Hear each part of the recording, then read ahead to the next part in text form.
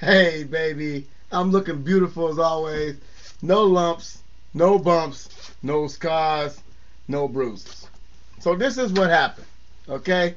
Now, I get to work at 10:30. And we worked out a promotion today. We gave away some free food. We gave away free pulled pork sandwiches, free chicken sandwiches. Yes, sir. Free pulled pork sandwiches and a salad, I got to watch people win trips to New York. A lady won a car today. They gave away like 40 iPods and shit like that. So we get back to the job. Ooh, yeah, we got back to the job. And when we get back to the job, the guy is there picking up some food. Apparently, he's got a deal going with the boss, and he ordered some tri-tip. So this guy, I'm like, dude, when you get finished talking to the boss, we need to talk. Yeah, we need to talk. We need to talk. Yes, sir. Ice cream? You want to go to the ice cream man? Huh? Look, we have to go back to the job. We got to give Jazzy a ride home. Okay. So get the front. Well, I'm going to do the video. You go get your ice cream then. I was to start the video over, but nah, we won't. So we settle the guy, get all his shit in his truck and everything. So now it's time for me and him to talk. I'm like, dude, last night you guys was wrong last night. No, you were fucking wrong. I'm like, how was I wrong, dude? I told your woman she looked nice on Cinco de Mayo, and she looks nice tonight. And if I knowed she was with you, she could have sat in my section, and she wouldn't have had to pay for any of her drinks. And I walked away. Well, they said you stuck your tongue out at them.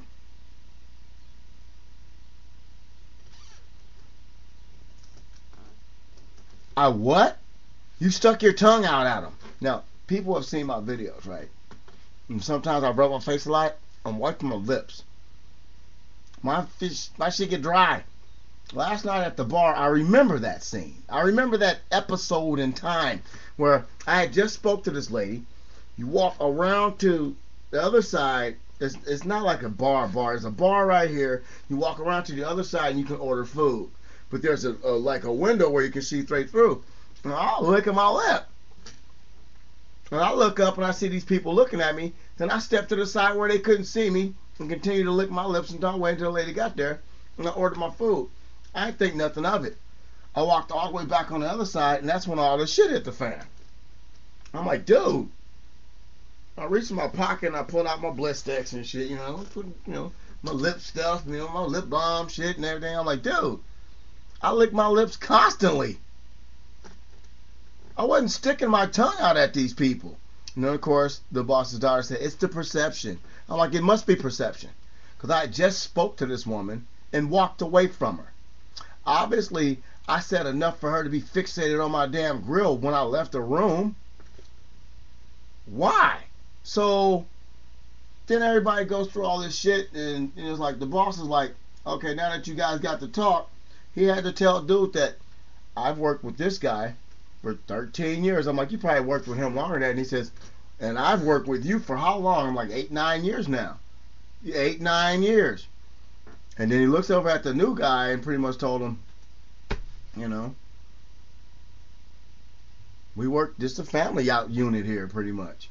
And that was the moral of the story. What happened was when it was time for us to squash it or whatever, it was just squashed without no apologies or no nothing. And I'm like, you need to tell your woman and her friend that I meant no disrespect because I wasn't licking my tongue out at them. That ain't me. Even my friend, this young white kid said, dude, that ain't you. I'm like, yeah, that wasn't me he was talking about. Because I don't stick my tongue out at no woman. And that's nasty. That's, you don't do that. Anyway, I'm not going to advertise for doing something to somebody and they ain't going to get it. Oh, you bought me one just to try to make me feel better. My son bought me ice cream because he want me to spend some money on it or something. I do? I know, because I told you I'd give you the credit card so you can go get the scooter parts. Make sure the dog don't jump off the bed. I got to go pick up Jazzy so we can take her home. And that's what happened. What happened was nothing happened. And I didn't get my apology. But you know, I'm bigger than that. I don't need no apology. But I did let homeboy know, because we were all standing, everybody was standing in the back. And I said, furthermore, about you and your boy trying to walk up on me, it would not have been easy for you two to do anything to me. And he says, well, your own homeboy left you hanging, and when your own homeboy tell you you're wrong, you must have did something wrong. And I looked at him just like this. I turned him like this. There is no way in life you and your friend would ever got the better of me. And then that's when somebody came in and said, you guys need to squash this and let that shit go. Because the moral of the story is this. Because I always got to have a moral. And sometimes in my stories, I'll be like 5 morals. And I'm like, damn, how many morals you going to need in one story? But the moral of this story is this. If you ever feel challenged, threatened, back against the wall ass shit, don't back down.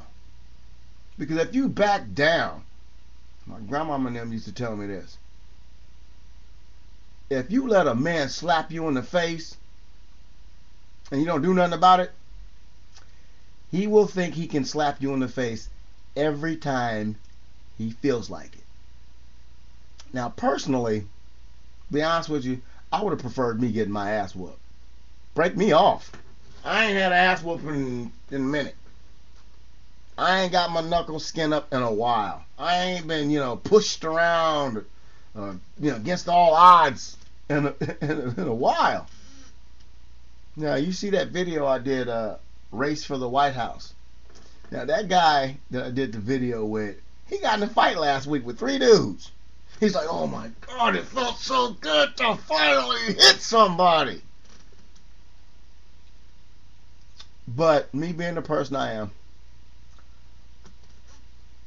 I'd rather promote peaceful thoughts. I know over the last 3 videos I'm talking about kicking somebody's ass and shit, but we all know the truth. If you look through my videos, you will see the truth. First of all, Daddy Lonzo don't have to put his hands on nobody.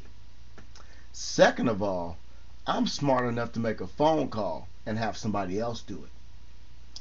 Third, because these guys were white, and I hate to have to say this like that, I would have called some white dudes in to come kick that ass.